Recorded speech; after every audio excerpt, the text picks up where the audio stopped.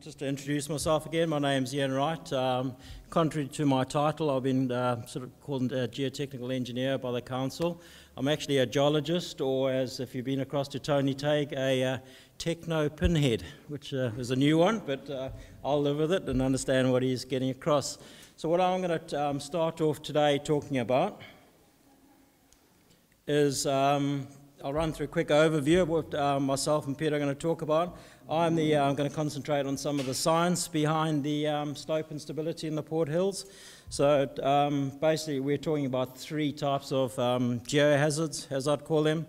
The first is rockfall, so the influence of individual rocks falling down hills, cliff collapse, and then land stability there. It's really land instability, which is a SAC name for mass movements, landslides, etc. Okay, and then I'll touch a bit on the life risk issues that Tony very well sort of discussed earlier, and then I'll hand across to Peter Doolin, who will look at the policy and the regulatory framework that we're looking at. But just before I get on to the technical side, I think basically before I talk to the slide, obviously a lot of this work is in response to the recent series of earthquakes, and you can see that picture there. It's basically a plot of some of the major aftershock and earthquake sequences that we went through 2010, 2011. The first thing I would like to say is that the Port Hills, because they're essentially a slope, they've always been susceptible to land instability. In other words, we have a rock and a soil mass that, with the influence of gravity, will potentially want to move down the hill in all sorts of manners. But as we're all aware, the last 3 years we went through a sequence of events that have changed our understanding and some of the hazards in the Port Hills. And that was essentially the earthquake sequence. And as we all know, we've got a series of earthquakes. The big one was literally in the seat of our pants, and we got a big kick by that. And basically the ground shaking associated with the seismic waves was responsible for causing a lot of land instability. So that's what we would call a trigger. So that's a trigger mechanism that promotes the land instability. Now there are other trigger mechanisms that we're aware of. The obvious one that we're sitting in between the moment is last week's extreme rainfall event, and fingers crossed, hopefully not another one tomorrow. But rainfall or excessive water and slopes are not a good mix. Basically, water is a lubricant, and so it helps things slide down slopes. Okay, so those are the two big triggers. There are, for slope instability, there are other triggers. They can be human influence. It's not a good idea generally to cut the toe off a slope. There can be frost or ice and the mechanical influences of them and how they force rocks apart, as well as vegetation. So what I'll do is, before I climb into a bit more of the rockfall issues, basically I'll just put into context that after during the earthquakes, essentially the sequence, we realized very quickly that there were issues in the Port Hills, and sadly we had a number of fatalities. So we're dealing about geological hazards that have an inherent life risk. And if you're next door talking to Tony Tague, you're listening to his talk, you would understand a bit more about that. But what we're talking about is a risk to life, which is inherently a different risk to that of the flat land red zoning. After the earthquakes, there was a response, an emergency response by our community, and part of that was the geotechnical community offered their time as volunteers to head into the Port Hills and start gathering some data, a lot of information, which we have now based our science. That group was known as the Port Hills Geotech Group, and subsequent to that, Council then took on this group for advice and a number of services. At the same time, we're lucky enough to have GNS Science, a Crown Research Institute, that came down and helped and basically formulated a lot of the science work that we've got now. So basically world leaders, and one of the obvious reasons is that we live in one of the world's laboratories for this type of thing. So the upside is that it's great. We've had a huge amount of science and technical input, understanding of these things. The downside is probably when we move from technical science into policy and regulation and how it affects people. But I'm not going to talk about that. I'm a simple technical pinhead. So first slide.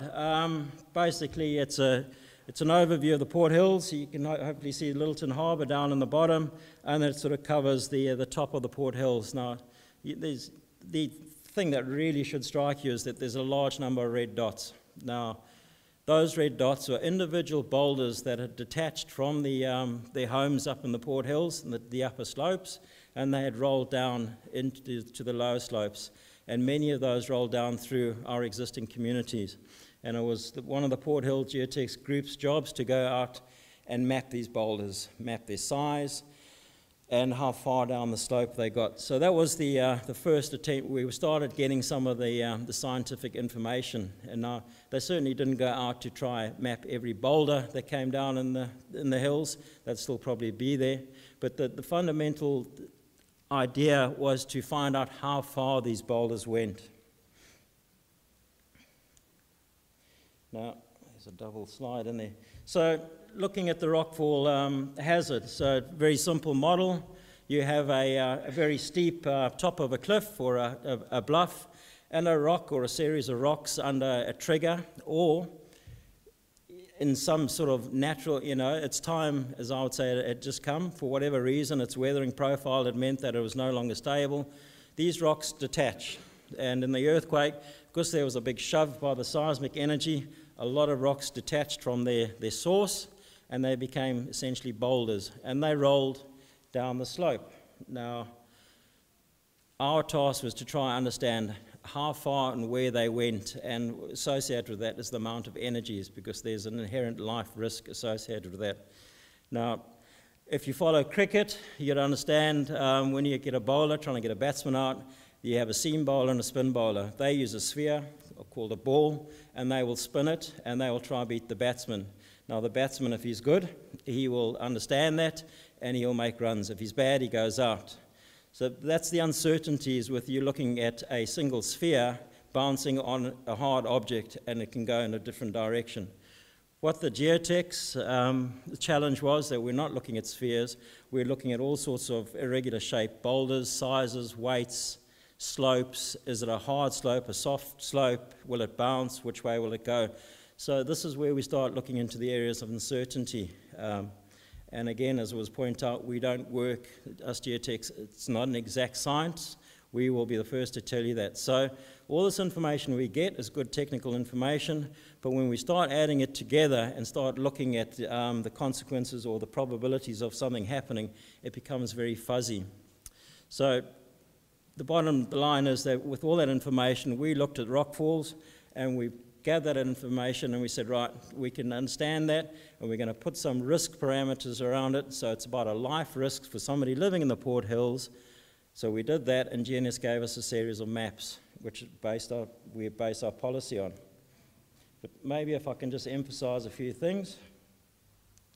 I'll just flick up all three. The first, the one on the left, you can see there's a big giant divot out of the lawn, and then there's a hole in the dwelling below. Now that is a large boulder that bounced once and went straight into the house. Okay, the happy chappy standing on the right, that is a reasonably large boulder, probably 30 cubic meters, 30 tons, 10 cubic meters. It once lived up at the top of that hill behind him, and during the earthquake it detached and it flew down the slope and then rolled through the house above and came to the stand where the man is. And the last slide, you can see a smaller boulder, but you can see it hit the tree at about 2 meters height and it severed the tree. So essentially what I'm trying to say is that these boulders, that one on the bottom picture is probably the size of a chair, half a cubic meter in size.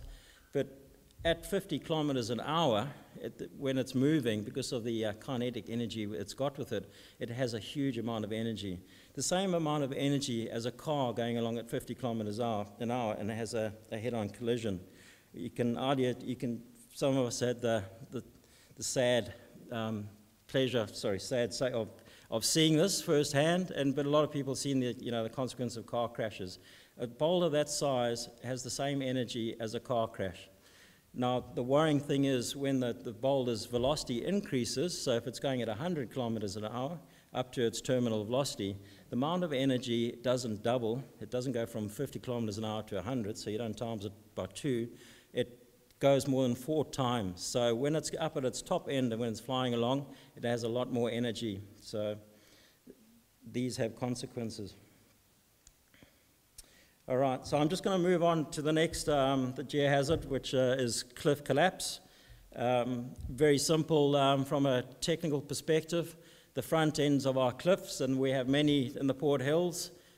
Basically, the seismic energy got focused on these areas, these ridges, and amplified, increased, so much so that basically the front of the cliffs toppled off. They collapsed, and because there's a large volume of material associated with these, they inundated or covered with debris large areas below.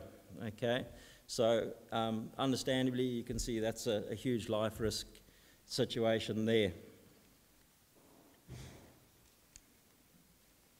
A couple of examples. The obvious one on a Peacock's Gallop, and as somebody in the previous session we had said, he was obviously quite a clever guy, Mr. Peacock, because he was obviously galloping past there. He knew the risks associated with it. Just from a technical perspective, when you look at the picture on the right, you can see the debris cone below where all the rocks are. You can also see there's some building rubble there. Now that came from the property above, and what we know and what GNS have worked out for us is that if we have another similar event, the cliff is going to recess or it's going to collapse back to a similar amount, and with that it's going to have an effect on people's lives and their properties above and potentially down below. So, okay, cliff collapse is a bit of a no-brainer. We can understand the risks around that. Right, so then we move on to our third topic, which is we've called it mass movement areas in the Port Hills. Now, I want to just spend a moment here and try and put this into a context. As I said earlier, we know in the Port Hills we have ongoing slope stability issues. Anywhere in New Zealand or the world where you have slope and you have rain, etc., you have slope instability. That's what we call our business as usual scenario. But what GNS Science have basically come along and told us with all their geotech advice has said, look, that aside, because of the recent series of earthquakes, we've noticed that there are areas in the Port Hills that are the land has been damaged, and it's showing signs that it's either moved in a limited manner or, given another trigger, it may move again, basically, and create a lot of problems. And that was a direct result of the ground being damaged because of the earthquakes. Okay, so try to separate the two, the business as usual situation from the mass movement areas mapped by GNS from earthquake-induced land damage. What GNS has said was they've looked at these areas, they've mapped them, and they said, well, we think that we're going to put them into 3 classes. Class 1 is the one that we're worried about. By its definition, it means if this mass movement were to fail, the material will leave the site and inundate, so like a cliff collapse, it'll run down the hill, and because it's either a fluid soil or a rock mass, again, the probabilities of it causing catastrophic damage are quite high. So those are called the Class 1 areas, but at the same time, and sorry, just to put into context on the map, those are the yellow blobs, and you'll see they're pretty much all associated with areas of cliff collapse. So it was just an enhanced understanding of how the grounds reacted in these areas. They also said we have another 2 classes, Class 2 and Class 3. I'll flick on. So we've now moved across to the western sides of the Port Hills. And from there you can see there's essentially brown and blue areas. Now these are Class 2 or Class 3. Technically, there's not much difference between them. They're both areas that they're called toe slumps. They're formed in areas where the slope of the hill changes and gets more gradual where it meets the flatland. And what's happened is essentially that the ground in that zone, in many areas, has detached slightly and it's moved as a mass. So it's broken away and it's moved slightly as a mass. Now, the amount of movement is very small, typically less than 1 meter across the whole feature. And that's what defines it as a class 2 or a class 3, essentially. So upon receipt of this information, the critical thing that we sort of took on board straight away was that GNS is saying there's no life risk associated with these features. There was nobody hurt or killed in these features in the earthquakes, and because the ground moved in a limited manner, we don't envisage a life risk. But there is a risk to property damage, and there are a number of properties in these areas that were damaged. So what we did was we spoke to, I'll try to, MB, Ministry of Business, Innovation and that's the one.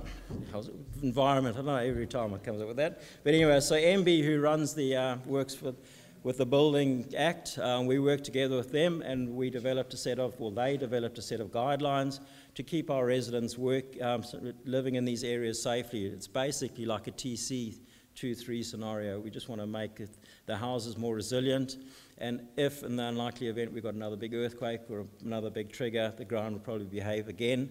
And that way, we're a bit more resilient.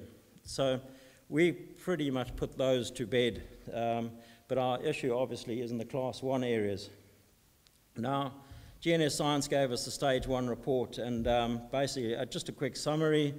These areas, Class 2, 1, 2, and 3, you can see how many properties are in the red zone, post-review, so it's as of now, the green zone, and then the total. The big concern, obviously, is those in the Class 1 green zone, because they are potentially, GNS is saying, is that they are at an increased life risk. So that's our priority right now. We're working quickly into understanding this and coming up with some sort of way forward. Okay, pretty much Geology 101. So just a quick cross-section to show you the issues with the Class 1. So essentially, you've got a source area, so that's your existing slope. It's been damaged to some degree, either with another earthquake or some very heavy rainfall. The water gets in there, and if it fails, it's going to run out into what we call the debris area. Now, the issue with that is basically if you're in the way, I'm looking at Tony here, but I would quite safely say, the probabilities of you as a person getting out of the way of such a feature with your life intact is very, very remote. So that's the issue, okay, we have. Just a quick picture of the class, sort of a Class 2 or Class 3 example. The bottom, the sort of left-hand side is the slope, and where it meets the flat land on the sort of the right-hand side. So we have a tension zone, the top of the mass movement where it's split apart from the rest of the ground, and it's moved down the hill, and then the blue is the compression zone where the toe of the features butted up against the land that hasn't moved, and it's caused a zone of compression. So we got a good handle on those. We've mapped the features very well, and we know how to manage them. A couple of pictures. These are maybe I thought there was another one. Just pictures of what we call the headscarps, so the top of these mass movement features. You can see the ground is pulled apart.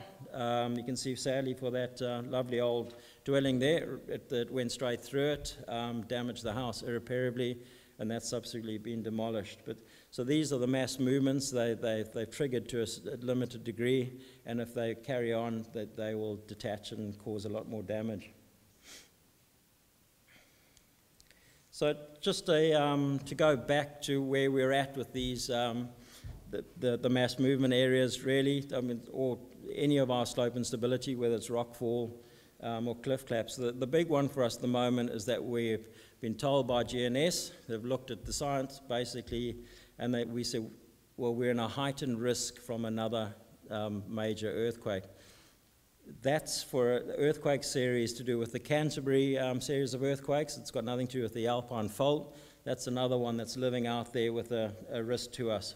But in terms of our Canterbury sequence, GNS have basically modelled, taken all the amounts of the earthquakes, all the aftershock sequences, plotted their magnitude over time, and basically drawn a simple line saying, well, if life carries on the way it is, we can see that at some stage our heightened seismicity is going to drop out to probably even a lower sort of level than was before.